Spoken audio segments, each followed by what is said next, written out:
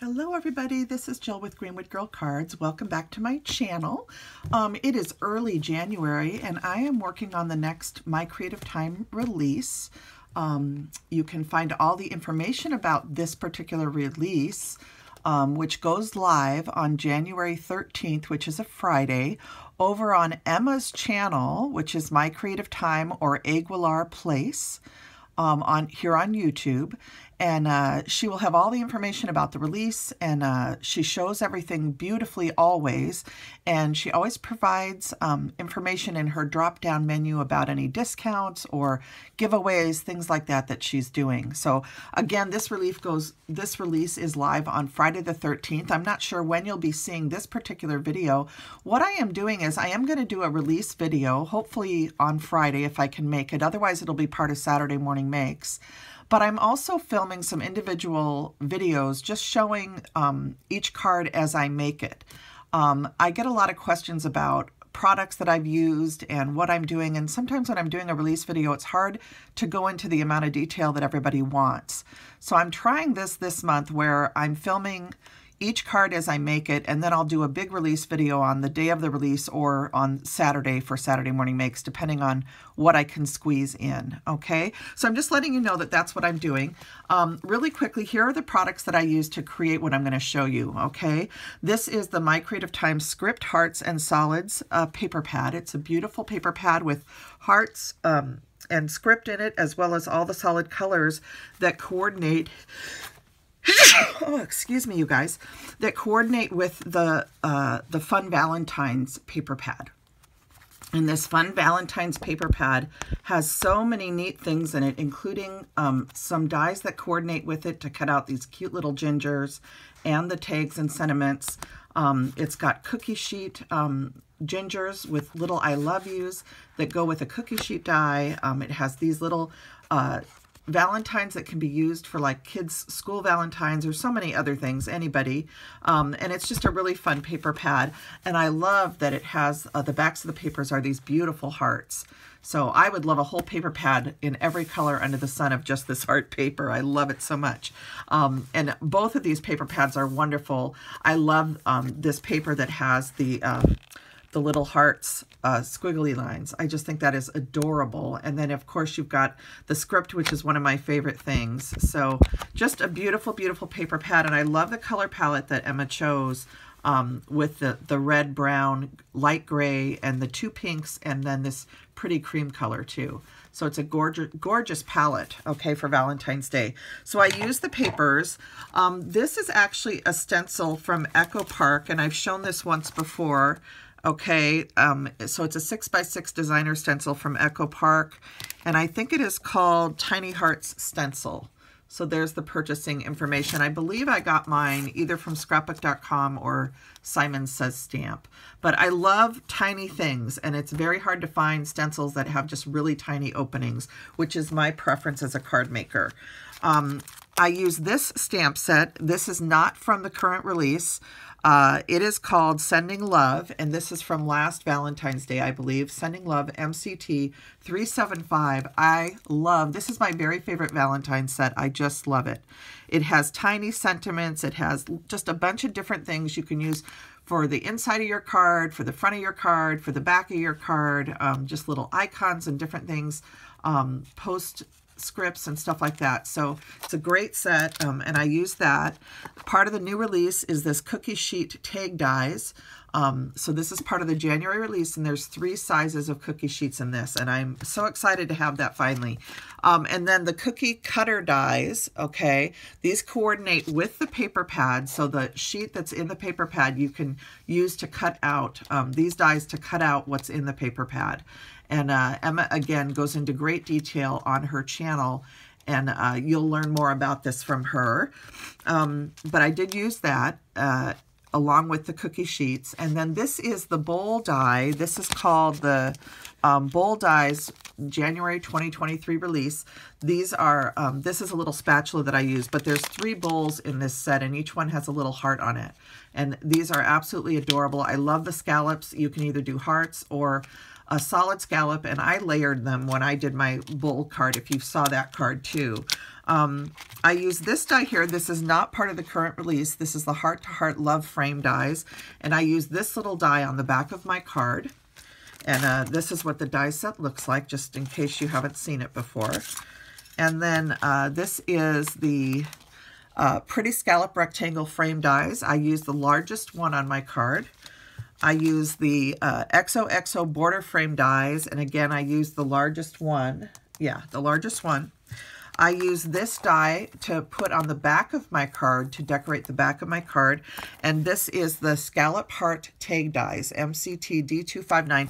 I love this tag set because these little hearts you can layer up onto the actual tag, and these are just adorable for Valentine's Day. I made bookmarks with them last year and sent them out to people, and it was a lot of fun. So I love this die set. And then this one here is the Rectangle Frame Die Layers. Okay, there's the number, D274, and I use the largest one of those also. So let me get into the card, and again, I haven't put the card completely together. I'm leaving it apart just so you can understand kind of how I pull a card together. So this is a gray cardstock from Paper Tray Ink, and it's a darker gray color. And then this is what the inside looks like. I have that XOXO border die as my rectangle frame layer on the inside. Here's that adorable little love die. And then I added a piece of the pink heart paper just down the side. Okay, so that's what the inside of the card looks like. And then on the back, I used the adorable pattern paper with the little heart scroll. And I added this beautiful heart die from the book, from that little heart tag set that I showed you. I used it to make bookmarks last year. And then I stamped Sending Love and an X and an O from that Valentine stamp set. So that's the inside and the back of my card. And you know I like to do all three sides. And then I thought I would show you on camera how I'm going to do the front of the card. So the front of the card uses that rectangle frame layer cut from some white 65-pound cardstock because this is 100 pounds, so I don't need another piece of 100 pound.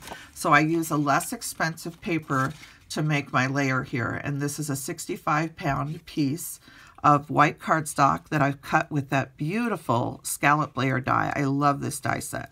And it just creates a wonderful frame for the largest size of the XOXO border die. And so that's what I'm putting next is this piece of XOXO border die in the largest size, and I'm going to center it up perfectly over the scallops onto the card frame, okay? Onto the card base, rather. And then you can see that I stenciled some hearts in both white and black ink, and that was because I wanted there to be some background around the focal point that I'm going to put on. And the focal point is the largest cookie sheet that I've done again in the gray cardstock. And then I took a piece of vellum for the liner on the cookie sheet, and I embossed it with a heart embossing folder, which I do not have to show you. It's downstairs, but it's a very old Sizzix embossing folder. I don't know that it's available anymore, but just go to any website or store and just look to see what they have for Valentine's Day and embossing folders, and you can usually find something to be able to use. But the reason why I like to do embossing is it adds texture and dimension to your card, and it really draws the eye in to what you're looking at, okay? So you've got the stamping around the outside, and then you have this beautiful texture from the vellum and the embossing, okay? And the vellum is slightly see-through to the back, and I love how that just sets everything off. And then these sweet gingers that say, I love you, that is directly from the paper pad. And let me see if I can pull the page out really quick. So this is what the page looks like, and you just center the die over the page and you cut them out. Or if you want to, you can cut them out with a die, and then if you don't want a white edge, you could always cut around them. But I actually like the way the white edge frames these particular ones, so I did not cut around them. I just left them the way they die cut. And so I did pop those up on pop dots so that they're standing a little bit away from the vellum. And then I took that same Valentine stamp set that I showed you, and I stamped Be Mine and XOXO, or Hugs and Kisses, down here. I colored the little gingers with some markers. I colored in their cheeks and the buttons, and I didn't do a very good job. It looks like it kind of dried bad here, so I'm going to kind of go over that one more time when I get off camera. I oftentimes will see things when I video that I don't see while I'm creating because I'm busy just conceptualizing what I want to do for the card. So I don't know if you guys noticed, but a lot of times after I get off the video, when you actually see the photo of the card will often look different than it does on camera in the video, because a lot of times I will fix little details that I didn't notice. And then I wanted to mention one other thing.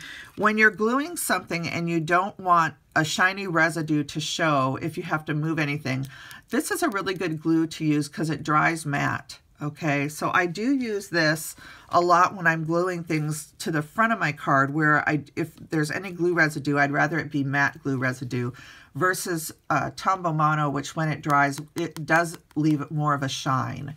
So I do keep both of these glues on my desk. That's just a little tip.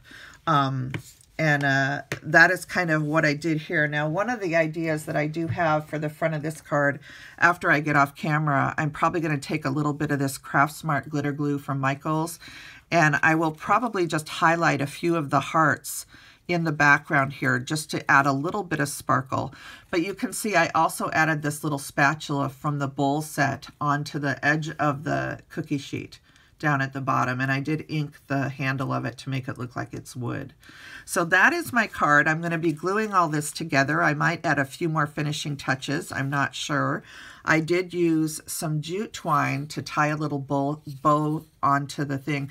I was looking for jute twine everywhere that is thin as this one that is from Fun Stamper's Journey, and I wish I had bought like 10 rolls of this because I can't find it anywhere. And Michaels used to carry something similar, but they don't have the same size anymore. So I'm looking around for something that is like this, that doesn't have frayed edges. It's just a very solid, thin jute twine. So if anybody knows of a resource, I would love to know. I just can't find it this week. So, and I'm almost out. So I just thought I would mention that too. So anyway, that is going to be my card, and I will take photos when I'm all done putting it together and adding any finishing touches so you can see it.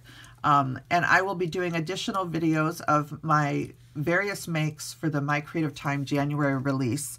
I'm not sure if it's the 128th release. I'm trying to remember. But I will put all the information down in the drop-down menu as I upload this video, okay? All right, everybody, let me know what you think about this style of sharing, and if you like this better, or if you prefer just one big video with everything all at once. And I'll probably still do that video anyway, just to introduce the release on my channel with all my projects. But this is an easier way to break down all the products for a particular card that I've made. So let me know what you think, and I hope everybody's having a great week. All right, bye now.